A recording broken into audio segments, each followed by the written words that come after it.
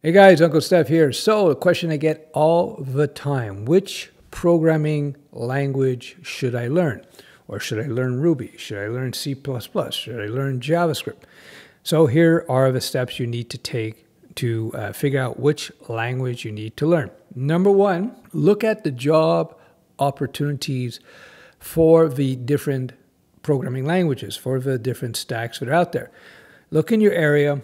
Check it out. How many jobs can you find with Ruby? How many jobs can you find with C#?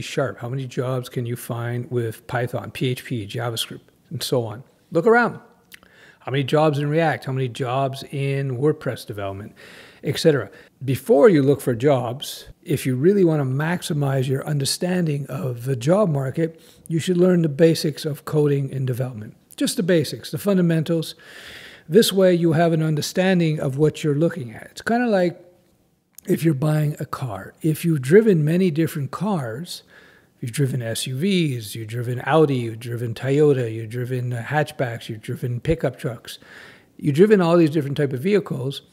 One good tip is when you do rentals, rent different brands, different cars, see what you like. Once you understand what you like to drive, then it's a much easier decision in terms of what car you're going to buy based on the criteria, based on what you want. In terms of programming languages, there definitely is an aspect of choice, what you prefer. Some people prefer writing full stack apps. Some people prefer writing lower level code in C and C++. It depends on what you want to do. So again, always pay attention to the job market. Research that a bit. You may think that ActionScript, Flash ActionScript, is the best language out there. Problem is, nobody uses it anymore. There's no jobs in it, so it's kind of useless to learn. Although, I'll leave you with this last point.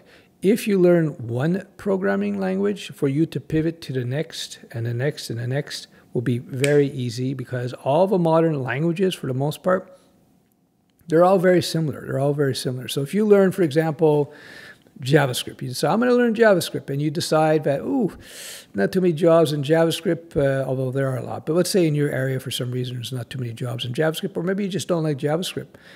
That's okay. You will be able to learn Python in a couple of days, 2-3 days, and you get your head wrapped around Python, and you start being competent. So if you happen to choose a particular programming language to learn as your first, and I would choose an easy one, like a JavaScript, a Python, even a Ruby, something simple, or simpler rather. I would learn that before as your first language, and then afterwards, if you want to get into C++, then go there. Or you want to get into, I don't know, C# or Java, then go there. Why? Because JavaScript and Python and PHP and Ruby, they are much easier to approach. So if you're a noob, I would choose one of those languages. For me, in my own curriculum, I teach JavaScript and I teach Python and then I teach PHP. Those are my choices because A, they're easy to learn. B, they offer a huge range of job opportunities. Well, we'll leave it at that. So there you go. So look at the job market. Try to pay attention to where the demand is in your part of the world. You find that, for example, in Germany, apparently C# is very popular. Whereas you go to India, there's a lot of PHP, for example. So it really depends on where you are, what you want to do.